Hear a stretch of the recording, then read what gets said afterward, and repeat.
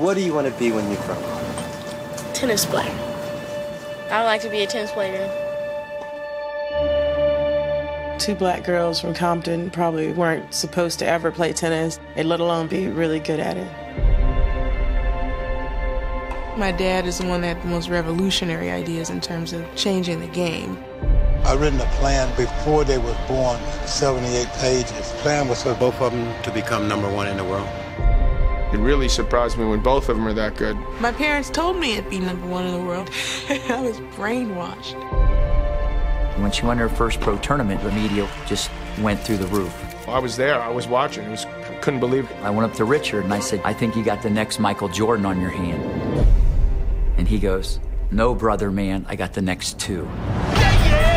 This is the moment that I waited all my life. Serena Williams is still getting better and better and better. Sisters just 15 months apart. What would be the odds they could not only choose the same profession, but dominate it?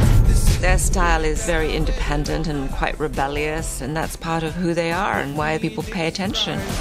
There's a lot of jealousy, there's a lot of resentment, there's an intimidation factor.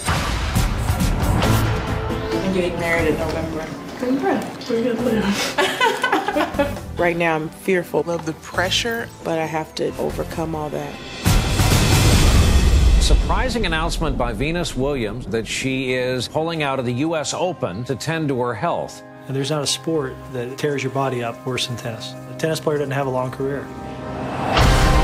The tragedy for every athlete is age and inevitability of not being able to pursue your dream because your body won't follow you.